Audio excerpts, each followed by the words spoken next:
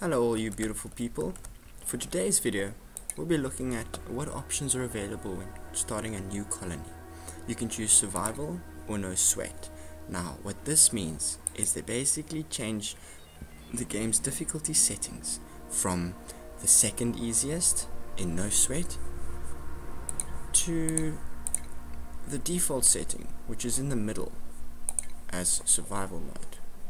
Except for some reason durability isn't at default. Now from default you can go 2 tiers to the left as well as 2 to the right all the way being the most difficult and left all the way being the easiest. And what this means is for your hunger, duplicants on a default setting will eat 1000 kilocalories of food each cycle.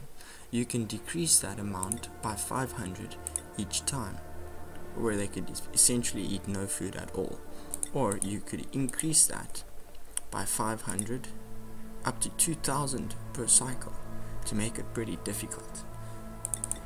As for durability, your duplicants will be able to wear suits and masks, and these will wear out over time.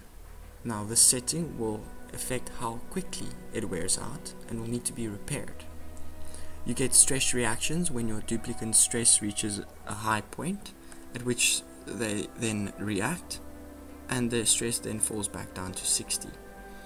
You have sandbox mode, which enables you to edit in-game, which is essentially great for doing tests and things.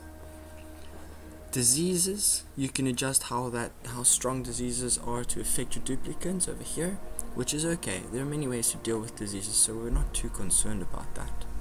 Morale adjusts the minimum amount of morale duplicants must have in order to avoid gaining stress. Now each time they choose a skill, that'll increase the morale requirements they need. So naturally, the more morale they need, the less skills they'll be able to get. Stress also affects how often the duplicants can get stressed out. Essentially, at Cloud 9, the duplicants have a minus 20% to their stress each day, which gives them quite a buffer to do all kinds of silly things before they actually get any sort of accumulated stress.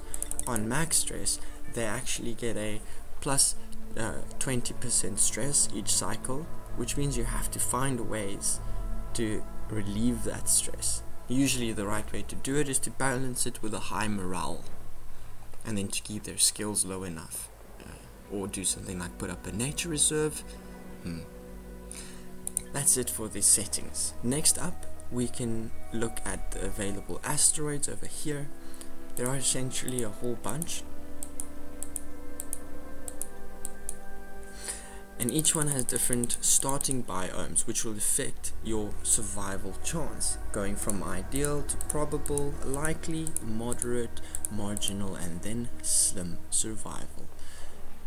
It does make for an interesting challenge and affects the way you generally have a starting strategy, but essentially speaking, no matter what asteroid you start on, around mid-game the game tends to become more open, and you tend to be able to do pretty much whatever you'd like. Each planet, apart from the starting asteroid, also has specific world traits specific to the coordinates, which you can change before you start your game. So remember, once it's set and you hit start, that is going to be the world you start off in. Generally I like a geoactive world, as the more geysers allow you a lot more versatility with the kind of builds that you incorporate into your colony. Yeah, so that's about it. Cool. Guys, if you have any questions, feel free to leave a comment or send me an email. As for that, I'd like to thank you for your time. Feel free to check out any of our other tutorials or follow along on our play along series for Oxygen Not Included. For now, bye bye.